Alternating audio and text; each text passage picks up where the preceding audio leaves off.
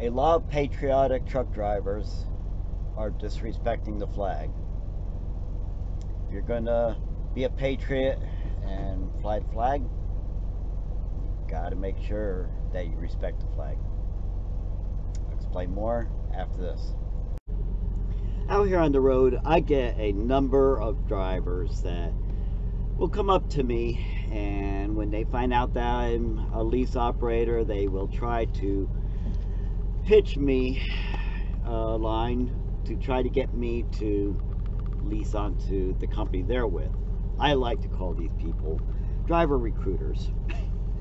They're drivers, but they're also recruiters for their company. And I'm an open-minded person, I want to hear about other companies and stuff like that. Am I really with the right company? But there's two questions I will always ask them.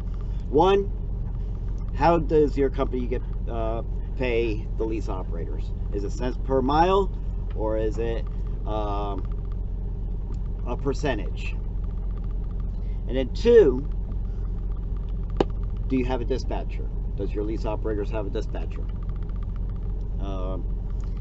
If they get paid cents per mile or they have a dispatcher, I'd say, nope, I will not do it. I'm sorry, lease operators, if you're with a company that pays you cents per mile, you're getting ripped off. That's because the company is making a lot more money on that load, but you're only getting paid a set cents per mile. There's been times I've picked up loads and it pays me $5 a mile, $3 a mile. There's one time I picked up a load in LA and it paid me $18 a mile. Okay, so sorry, you're getting cheated. The other thing is the fact that a dispatcher, you're depending on somebody else to make your company money. I don't like that. I want to have control over what loads I grab and all that stuff. But at the same time, I understand, that when you're a lease operator, especially when you're first starting out and stuff like that, you want to be with a company that is big enough to be able to help you. And I totally understand that, because I am with a company that is big enough to help me. Which company is that? My company is leased onto CRST Flatbed. CRST Flatbed, you get paid a percentage of what the load pays, and you choose the loads. You get to see how much it pays. You get to determine on, do you want a tarp? Are you going to have tarp? Or are you going to have to? And you get to choose. And it's not given to you, and it's not like these companies that say it's not forced dispatch. You're still depending on a dispatcher to show you those loads, and they may not be showing you all the loads that's available. They may be showing you the loads that they want you to take. Not with CRST Flatbed. CRST Flatbed, you actually choose the loads from a load board that every driver sees. And CRST Flatbed has a large variety of ways of you getting loads. You can choose from their agents, which is posted on CRST Flatbed's load board, or you can go to an outside broker and book your load, or if you have like a company that you want to haul for, and you can get them to make their loads available to CRST, you can do that. There's several ways. You can run for a company, another company, and stuff like that.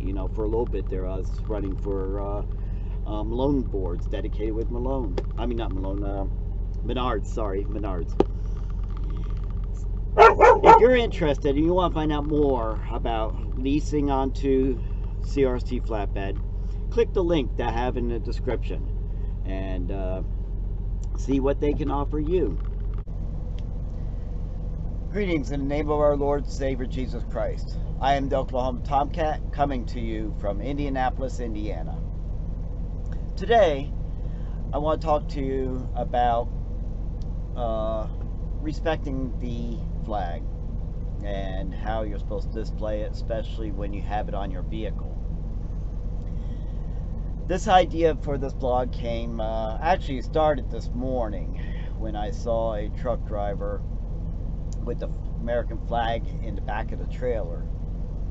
And it was looking pretty bad and ripped up and stuff like that.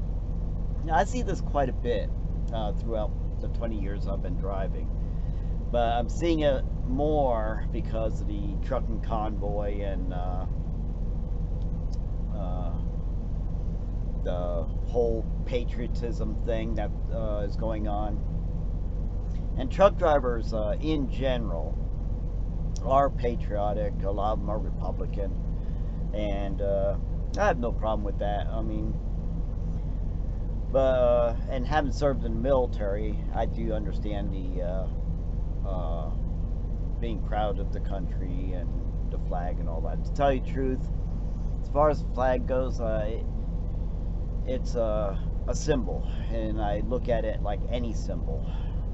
Same thing. I'm a Christian, and I am patriotic, just not in the way that Republicans are. And yeah, as a Christian, you know, I look at the cross as a symbol, the Bible as a learning tool, you know, and I don't put a whole lot into symbols. So that's where I stand on it. I respect people, you know, the symbols people have and stuff like that. I don't disrespect. I don't, you know, I did criticize, you know, the whole NFL kneeling thing and stuff like that. You know, I say that you don't disrespect what other people hold holy, you know, if you will. But at the same time, I'm like, if you believe in this, you need to know, you know, the proper way of showing respect for that symbol. In this case, the flag. You know, so if you're patriotic and displaying the flag and everything, you got to make sure that you are not disrespecting the flag in an attempt to show your patriotism. Do you see what I'm saying? Because it does make you look bad, and that kind of got shown a little bit earlier on the CB. This guy came over to CB and started, you know, ranting about how truck drivers who have the flag on their truck are displaying it wrong, and it's very disrespectful and stuff like that. It sounded like he was in the military, and I got talking to him, you know, and you know, agreeing with him. You know, there is a way you're supposed to display the flag, and there is a way you're not supposed to be displaying the flag. Now, before I go any further into, you know, displaying the flag on your vehicle, let me correct something that a lot of people misunderstand, in particular Republicans. The flag code is not law for that civilians have to follow. Okay, let me repeat that. The flag code is not law. You don't have to follow it. Okay. And thank goodness, because otherwise there would be a lot of truck drivers in jail, right? I mean, you're displaying that flag, flying it the wrong way, and disrespecting it out in public for everyone to see. You know, if it was law, you would have been pulled over and, you know, either fined or put in jail or something, you know, wherever, you know. And the funny thing is, I've come across Republicans who say that, you know, it should be law, and that if you disrespect the flag, you should be put in jail and treated for treason and all that stuff. And I'm like, you know, really, you can't force your belief on other people, you know.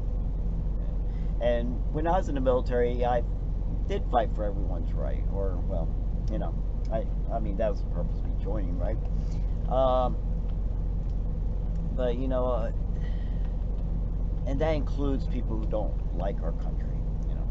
So, you know, and the reason I'm bringing that up is because a lot of the Republicans, they would say such a thing whenever there, you know, there's a demonstration going on where somebody's burning the flag, stepping on the flag, or, you know, doing many other things. And I feel the same way about, you know, people who disrespect the Christian symbols, you know. You know, doesn't hurt me. You know, I'm sure Jesus can take care of it.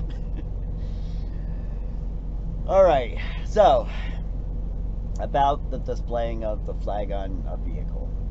Okay, and there's a list of them. I did write them down and stuff so that I can make sure I'm hitting on everything and don't forget something.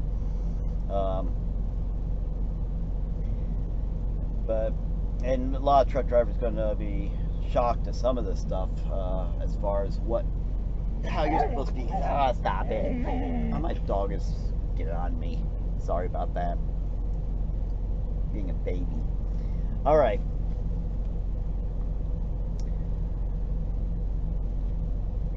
Now, the one thing, and I haven't seen this done, is draping the flag over the hood or anything like that. Yeah, you're not supposed to do that. You know, in fact, the flag is not supposed to touch anything other than the pole that it's on, and it's supposed to fly freely. You know, so the drivers having the flag, you know, in the back of the trailer, that flag is not supposed to touch that trailer. It's not supposed to touch the ground, and that includes when you take it down and put it up. Okay.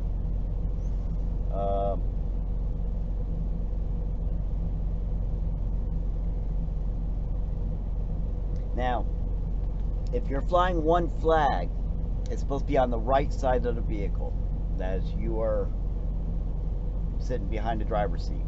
It's supposed to be on the right side.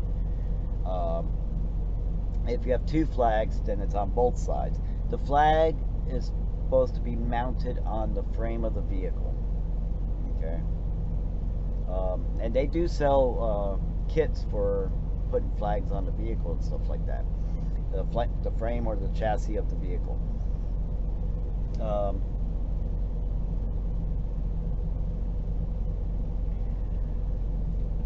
Okay, and I don't see this happen much with the flag as far as the displaying other flags. The American flag, no other flag, if you are flying more than one flag, no other flag is supposed to be higher than the other. Another thing about the where the flag is supposed to be, and by the way, if you look at government vehicles, you know, like the president's limo and such, you'll see how it's supposed to be displayed. The flag is also supposed to be in the front of the vehicle, not the back. Okay. It's supposed to be the right front if you have one, or both sides of the front if you have two. Okay. Now, you can mount the flag on the top of the roof of the vehicle. I haven't seen this, maybe sporting events or something like that, maybe they do it. But apparently you can also mount on the top of the roof, but it's got to be center. And it has to be way up there. I don't see drivers doing that. Now here's another thing. This is where another thing with having the flag in the back of the trailer is really, really bad. And I've seen also drivers where they put it in the back of the cab of the vehicle. That's also very, very bad. The flag, if it gets ripped or it gets like dirty in any way, you have to retire the flag. That's disrespect to be flying that flag ripped and dirty. Okay. When you mount the flag, you have to ensure that it's not going to get ripped and it's not going to get dirty. Okay. If it does, you must properly retire. When I say retire, it's actually a ceremony that you have for the flag, as it's you know, to be retired. And part of that retirement is burning the flag. Okay, but it's got to be done in a ceremonial way. And a lot of your veterans places and stuff like that, your organizations and stuff will do that for you if you don't know how to do it, or you don't want to do it, or you are someplace where you can't do it. You can drop the flag off and have it, retired the proper way. Uh,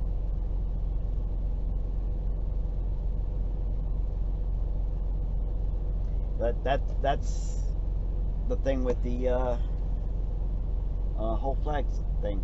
Now, I don't pass judgment. Like I said, I don't really hold the flag as sacred as, and a lot of people get shocked about that, because I'm a veteran. But see, my whole thing with the patriotism and the